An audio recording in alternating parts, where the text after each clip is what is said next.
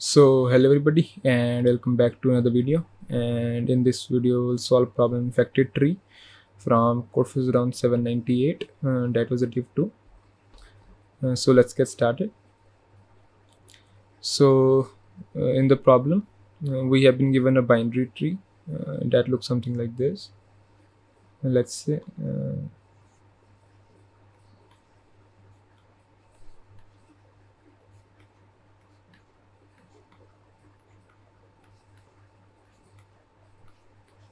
right. Also the root has been infected. And each second the infection spreads to all the adjacent nodes. So if the root is infected, in the next second node 1 will be infected and node 2 will also be infected, so it will spread like this, right? And we have been given an operation to control the spread. We have been given an operation. So in one operation we can remove any node. Let's say we remove this node. Then the infection will not be able to spread to these nodes, right? Then the infection will not spread to these 5 nodes. So we have saved 5 nodes. So the infection will now spread to the second node, right? Similarly, we can remove this node, and now the infection will not spread to these 2 nodes, right? So similarly we can remove some nodes, and we have to maximize the number of nodes that we have saved. For example, in this problem, in the following problem, we have saved 7 nodes so far. So we have to similarly apply our operations, and we have to maximize the number of nodes that we can save, and we have to answer the maximum number of nodes that we can save using these operations. So let's take some basic observations first that will help us solve this problem. So the very first observation is that we apply one operation at every level. What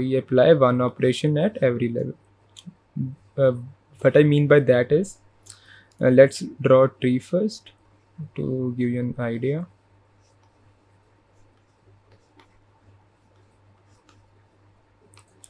So firstly, only the root is infected, right? So currently we have 2 choices. Either we can remove node 1 or we can remove node 2. It is never optimal to remove any other node, because if you are going to remove let's call this node 3. If you are going to remove node 3 in this operation, it is better to remove node 1 instead, right? Because removing node 1 will help you save more nodes. So in the first operation, let's call this level 1. In first operation you will always remove a node from level 1. So let's assume you remove node 1. Let's assume you remove node 1. Then this whole subtree is saved. Now you have to choose the second operation. In the meantime, the infection will spread to node 2. Now you have to choose the second operation, right? Now you have to choose the second operation. Now again you have 2 choices in level 2, right? You can either choose, let's call this node 5, let's call this node 6. You can either choose node 5 or you can either choose node 6, right?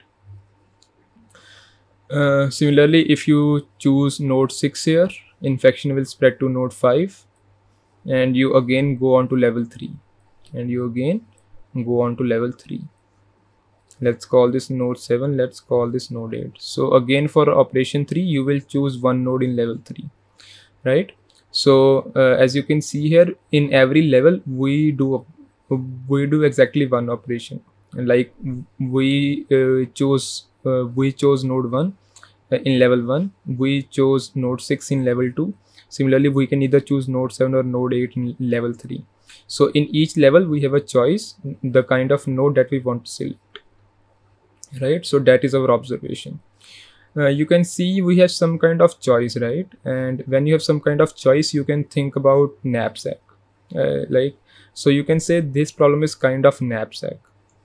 So how can we solve this now? now that we have observed, we have choices, and so you can like kind of see this problem as a knapsack. So to see this problem as a knapsack, you can draw a tree again.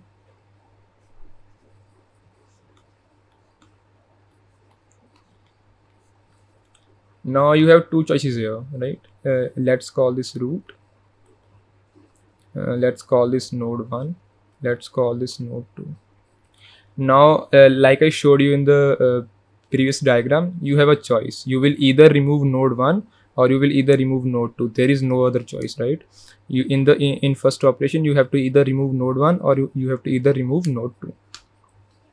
So if you remove node 1, you will save this whole subtree. So your save count will be, let's call save count will be the number of nodes in this subtree. So nodes in subtree of node 1, right? Plus now you have saved node 1, so your infection will spread to node 2. So now if you like ignore the bigger tree, like you can see this as an independent tree now.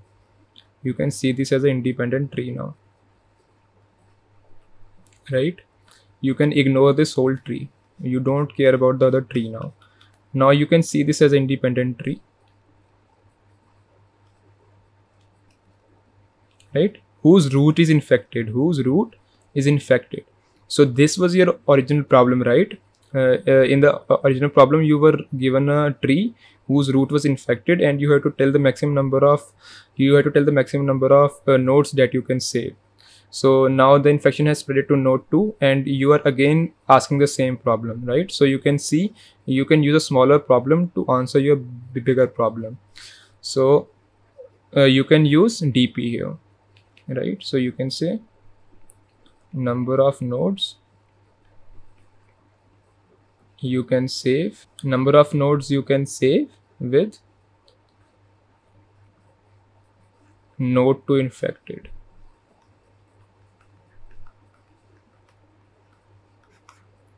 Right? So if my DP of I is number of nodes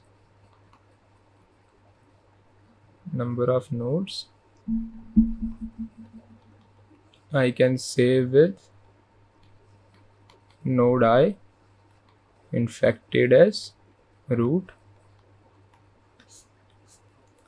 Then I have two choices. Then for every node I, at every node I have two choices. Either save left node, let's call this node 1, or save right node, let's call this node 2. If I save node 1,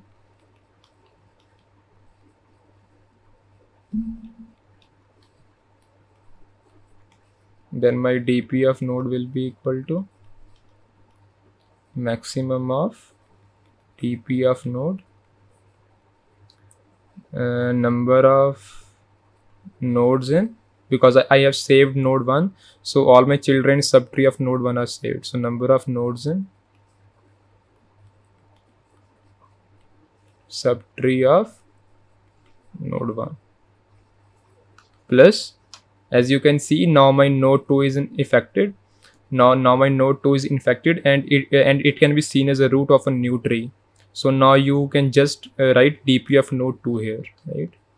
Now you can just write DP of node 2 here, cause that is your smaller subproblem now, right? Because your DP defines number of nodes I that can be saved with node I infected as root. So now your node 2 has been infected as root. So now you can write DP of node 2 here. Similarly, if you save node 2, if I save node 2, you can write dp of node is equal to maximum of dp of node number of nodes in subtree of node 2. Now you have saved node 2, so now your node 1 will be infected. So now you can write plus dp of node 1 here.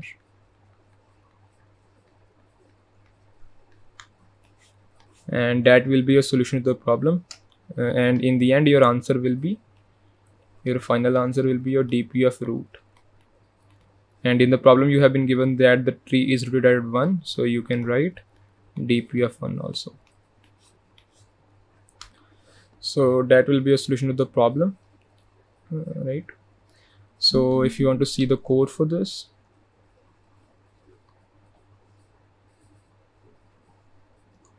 here is the code. I have kept two vectors, dp and count. My dp vector stores the answer to the question, right? The answer, my dp of I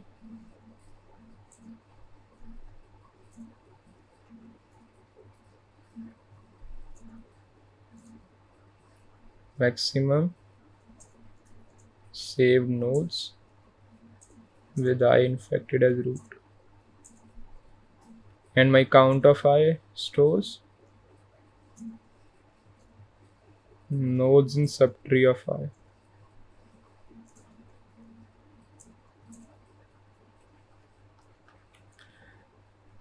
So first of all, I count all the nodes in the subtree, and then I just do a DFS. And in the DFS you can see for x belonging to adjacent of node, I run a DFS on that. And then my dp of node is equal to maximum of dp of node. That is, if I cut off node 1, then that is dp of node 2 plus count of node 1. My count of node stores the number of nodes in the subtree -1 because I'm also counting the given node in the number of in the count of subtrees. So I have to remove 1 here for that. Similarly, if I cut off node 2, then my answer will be dp of node 1 plus count of node 2 -1. Right, and in the end I just print out dp of 1. The rest is just like some kind of implementation. Like you can just try to implement the code on your own. Like even if you don't get the logic to a problem and you are watching my videos, just try to like get some hints from the video and try to implement your own. Don't try to copy my implementation, as like it will form a bad habit. But if you are very much stuck, then I will recommend to watch my code or read my code or try to copy my code. Yeah, so that was it for the video, and if you guys have a doubt, do let me know in the comments and I will be happy to help you out. Also, if you guys don't know, Continue Newton School is offering a full stack development course. The course is over 6 months long, and it is totally based on pay after placement model, and you don't have to pay anything. There is zero hidden fees, there is zero upfront fees, and they are granting you a minimum package of rupees 5 lakhs, and the average package is rupees 7 lakhs, and the highest package is over rupees 26 lakhs. So it is a very great opportunity. Also, all their mentors are from top MNCs like Google, Flipkart, Zomato, etc. Also, they will get you placed into the top MNCs as well, like Google, Flipkart, Zomato. You can learn from the mentors that are working at those companies, and you can land a job at those companies yourselves. Also, you don't need to worry if you guys think कि यार मेरे को भी coding आती नहीं है, मैं भी fresher, मेरे को बिल्कुल नहीं आता है. The course is over 6 months long and they will teach you from scratch. So you can still sign up for this. And if you guys are looking for a career in the tech field, this is a very great head start that you should sign up for. And if you want to land a job, I highly vouch for this. And if you guys want to sign up, there will be a link down below and you can go and sign up from there. So yeah, be sure to sign up for this, and I will see you in the next video. Bye bye.